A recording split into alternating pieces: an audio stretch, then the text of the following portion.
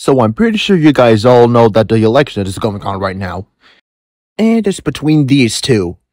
But we're not going to talk about this guy. We're going to talk about her. This ugly, racist piece of rubbish. Also known as Kamala Harris. Or as I like to call her, the president who literally did nothing for African Americans for the past 3 years. And she's literally doing one of the worst things a human could ever do. Pretend to be black. And she's clearly not black. I mean, come on, people. If she was black, she wouldn't look this light. She doesn't believe in cash payments. She flip-flops on her politicians. Her mother is Indian and her father is Indian and Irish. So it's obvious that she's not black.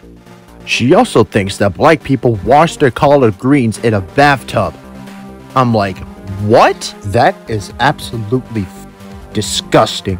They also don't use bacon in their collard greens either. I mean, come on, bacon? I'm surprised she even made it to the election. Especially when she says she's not gonna do anything for black people? Yeah, this chick is just a pile of shit. So everyone, if I were you, I would discard my vote for Kamala Harris. She's clearly not worthy to be in the White House. And no, we don't believe in the future, you sack of shit. You're just gonna ruin this country even more. And that's a wrap. So if you like this video, be sure to hit that like button and share this video all around.